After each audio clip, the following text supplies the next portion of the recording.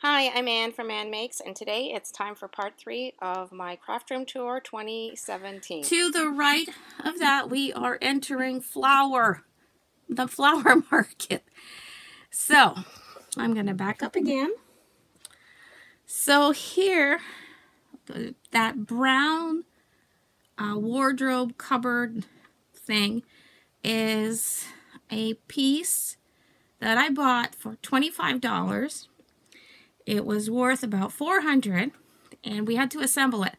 And it is made to, it's a computer cabinet, actually. That's what it is. It's a computer cabinet with a desk. But I don't use it for that.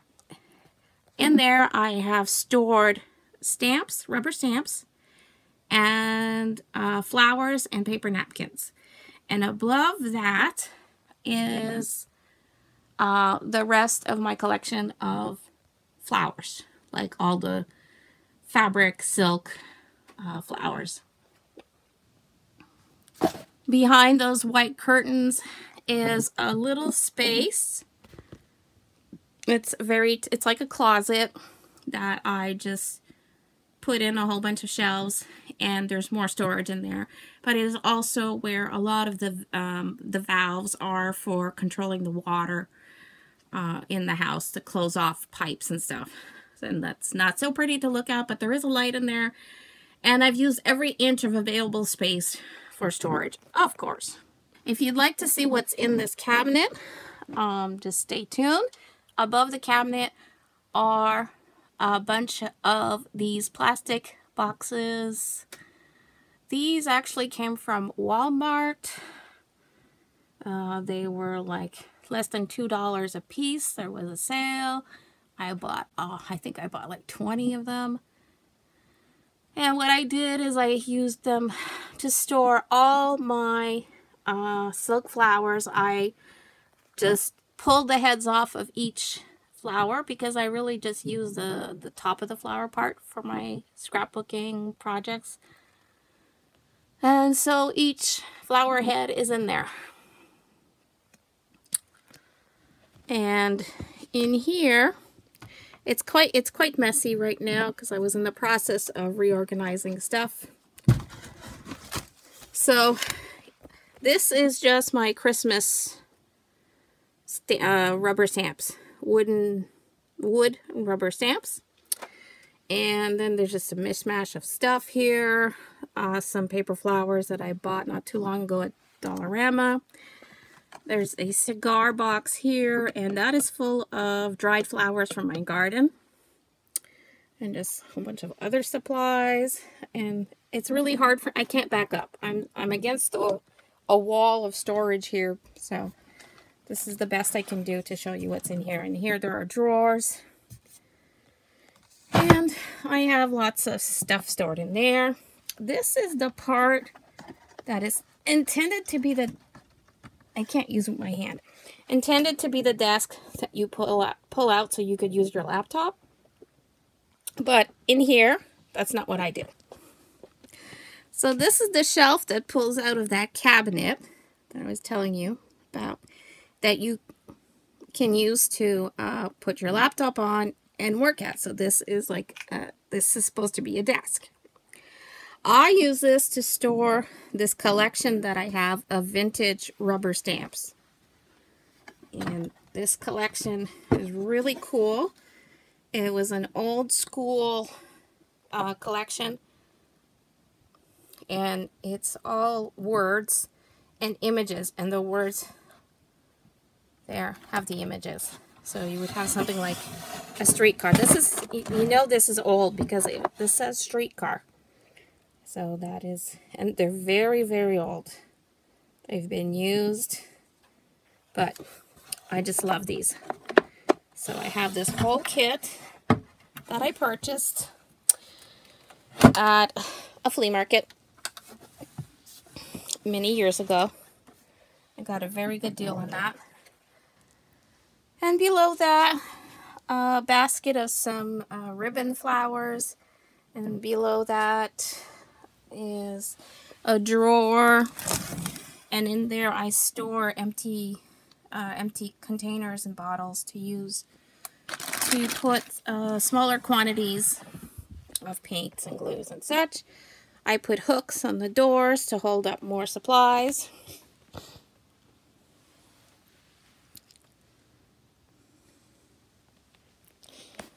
A lot of these supplies came from Dollar General. Here's another angle of that desk / cupboard that I just use for storage. And you can see the embellishment center there. And above that, boxes of supplies, lots of canvases. Just backing up. So here we have bookcases filled with books. These are most of my books. Most of those books are on scrapbooking, card making, and other paper crafts. Mixed in there are a whole bunch of tools and supplies that I use in mostly mixed media work. Now, I apologize for the mess of boxes and baskets there. But as I said much earlier, or maybe it was in an earlier video, I just couldn't wait to clean my room and make it perfect to make a video, because it would never get that. And those 2 cardboard boxes there are full of old books that I bought at a church yard sale last year. And I've been going through them, and they were not books that are in good condition. They were broken books and really mucked up books. And I've been going through them and saving the better parts of each book that were the most interesting to me for my collage work and mixed media. And that is what is in those boxes. There's a box that has books that are being torn. The pages are being torn out. These are pages that I've decided to keep, and because of the images or the printing on them. And yeah, so it's a work in progress. This is a basket of stuff that needs to be sorted and put away. I've run out of room in my sticker bucket here, so there's stickers here that need to be incorporated into all of my sticker storage. So here is a lot of my stuff. And on the bottom shelves, I have a lot of empty scrapbook albums for all the scrapbooks I have yet to make. This is a vintage, I'm showing you the lamp right now, lamp that had this funky little like tray attached to it. And it's one of the earlier projects that I decided to refurbish. It's rusted brass under there, actually. I rewired the thing too. And I just painted it.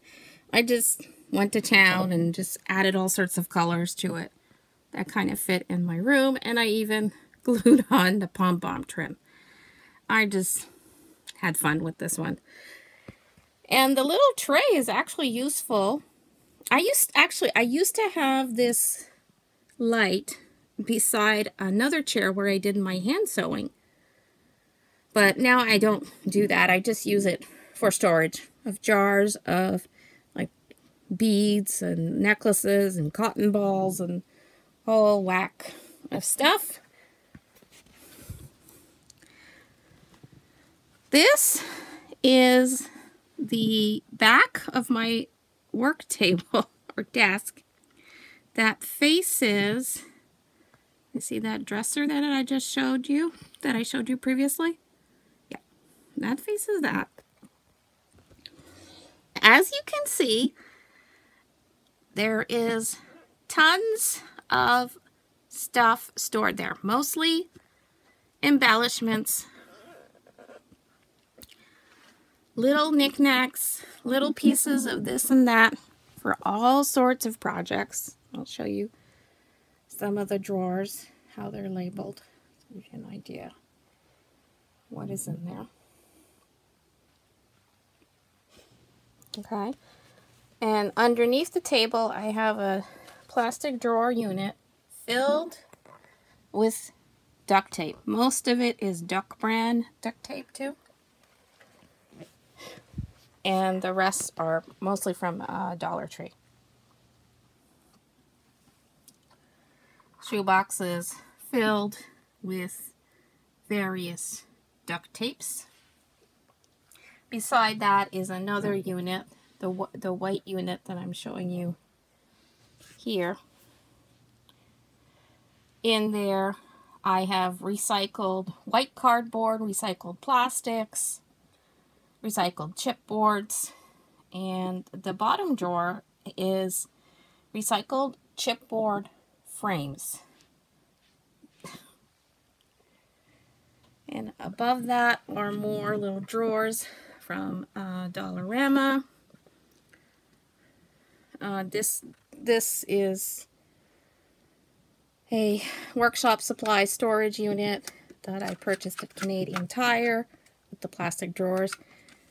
And it holds a variety, mostly of broken jewelry and stuff. Lots of die cuts here. And everything is labeled. Well, mostly everything is labeled, but some stuff is obvious, like these are snowflakes. And then these little drawers, they're not that clear, these drawers, so that's why I labeled them, so I know what's in there. And yeah.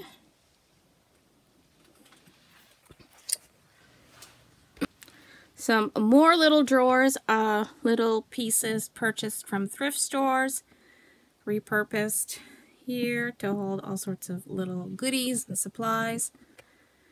And above that I have my collection of date stamps. Some are brand new stamps and some are very old. Some are very vintagey stamps. And here's some more shelves. This is the back of my work desk, which I will show you afterwards. I love using these little drawers. And they're full of neat supplies.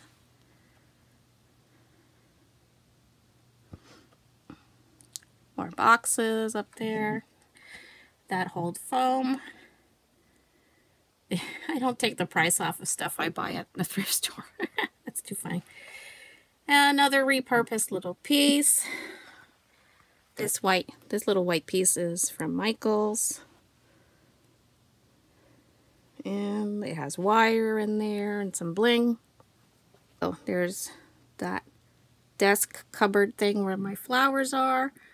The lamp, the bookcases. I already talked about what's behind the white curtains. And now for this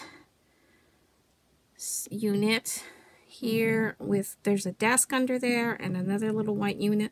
That little white unit holds mostly colored sands and rocks. And there's empty boxes underneath there. So I will talk about what's in this. This is a Sterlite 3-drawer unit that is sitting on top of the desk I used when I was in high school. And that is facing my scrapbook papers and my counter, which underneath has stamps, rubber and clear stamps. So I will get to that. So over here in this little cramped area is a desk. You can see that. There's only about 4 feet between that desk and the counter that is butting up against my back right now. So that's why it's hard to show you a wider angle. So the desk I used as a teenager in high school. Each drawer is labeled with all the supplies I have in there. I mostly store anything that would be a metal or foil, but not crooked, for the various things I do. And let's see, everything is labeled.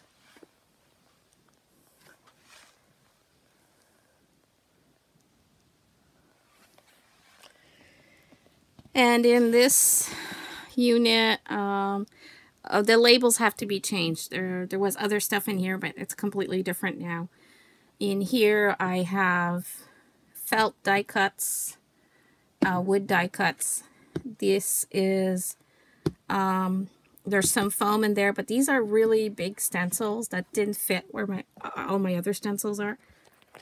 Those are like wall decor stencils. And in here, this is correct, painting tools. In here I have paint brushes, sponges, rollers, a whole bunch of painting tools. So here, this is facing the white storage unit that I showed you, that had painting tools in it and wall decor stencils. And this tower here of drawers, repurpose or materials to be repurposed for mixed media and collage. And as it says here, I have handmade or altered papers. I do make a lot of paper by hand, and I do make gel prints and jelly prints. I can say both companies because I've worked with both companies. Here I have mostly vintage postcards, old cards, bookmarks, things like that. Here are when I make a die cut, I keep a lot of the negative or positive, and I use these as stencils. So they're in here. And there's a lot of packaging stuff in there that is good for recycling into projects. Here are a whole bunch of paper and chipboard boxes with their templates that I've made. A whole bunch of collage scraps. And down there I have a bunch of yellowed or vintage office supplies. Yeah, that's pretty much what it is. And in this basket is a miscellaneous basket of, well, a lot of people would think that this is junk, but some other people would understand me. This is very much like Shannon Green, who I adore, by the way. You know, she collects all sorts of weird things to make her junk journals and stuff, and so do I. So this is just my system of, this is my junk organizing for my mixed media and junk journals. Okay. Here is some scrapbook paper. The rack, which is fabulous, was gifted to me by my dearest friends for a birthday a couple years ago from a store that was a scrapbook store that was upscaling, was getting bigger, was moving to a newer location, and it was bigger, and it is still going on today. Her business is booming, which I'm very happy to say, very proud of her. And yeah, so of course it's got scrapbook paper, mostly pads. I try to keep the collections together. Down there, there's a bunch of scrapbook albums.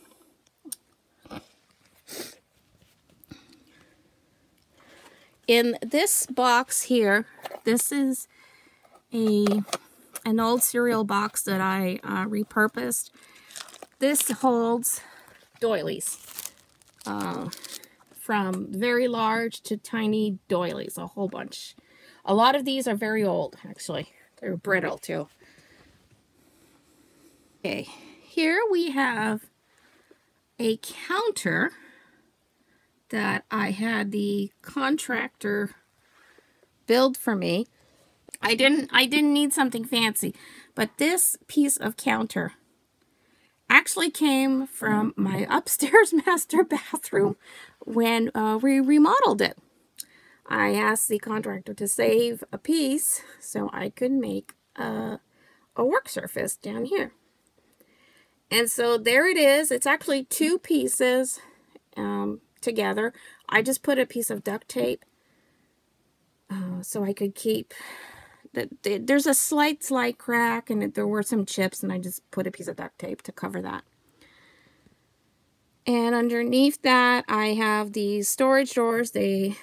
I've kept the wheels on them. They still work very well. And I have a whole bunch of rubber stamps and clear stamps organized by category or by subject. And just above that, you can see the ribbon handle there. Above that, beneath the counter and just above the drawers, I have some cardboard drawers and an actual printer's drawer, wooden vintage printer's drawer that holds a lot of small rubber stamps. In here is a cardboard drawer that I made to hold many of my stamps that have sentiments or words. And in this printer's drawer, as you can see, I've put smaller stamps that fit in the spaces perfectly. And these ones I bought at Dollarama. I bought one of each that they had. These are a whole bunch of other little stamps that I have. These drawers are pretty organized. I have a drawer for the letters. The categories that I have made that make sense to me. Words, I think this one says words. Some still have to be labeled. There's more words there. And above, this is my counter. Above that counter, I have some more of those little plastic drawers. And these ones here hold some small punches. And I have some baskets from Dollar Tree that hold some trims and my Martha Stewart punches. I don't have a lot of those. And here's another set of drawers. This whole up here, I have the stamps that go with the Inkadoo stamps and the stamping system wheel there. That's in here. Oops. And in here is my tool from Creative Memories, the border maker. So these are the pieces for the border maker and the cartridges to make all the borders that I have. And beside that are two other towers. And in here are my letters. Whenever I open up a kit, use some letters, some chipboard letters, foam letters, plastic letters, whatever type, even wooden letters. Whatever's left over gets put by alphabetically into these drawers. I keep the collections together, and when I open them and use them up, what's left goes in here. So then I have a whole bunch of letters to choose from for other projects. So, and in that pink binder are stamps by Thea from Blue Moon Creations when I was on the design team. A ribbon stamper, a punch to die cut. Oh, those cards that you put in the scrapbooks there, the life planning, whatever. And here are some ribbons, some huge punches. They're really big and heavy, and I just hung them on the wall like that because I had a spot. It was an empty spot that I filled up with some heavy-duty punches. And a few little photo albums that now hold collections of specific stamps. More trims. Yep. So here you go again. So here is a view of my counter where I do a lot of stamping, and most of my stamps that are in those drawers. Not most of them, but a lot of them by categories. I just showed that to you with the scrapbook paper there, the drawers with my alphabets, and here on this angled wall are a series of shelves that my husband put up, and each shelf has these great storage boxes that I purchased at Dollarama, I believe, and in them I have stored all my ribbons, well, the majority of my ribbons by color.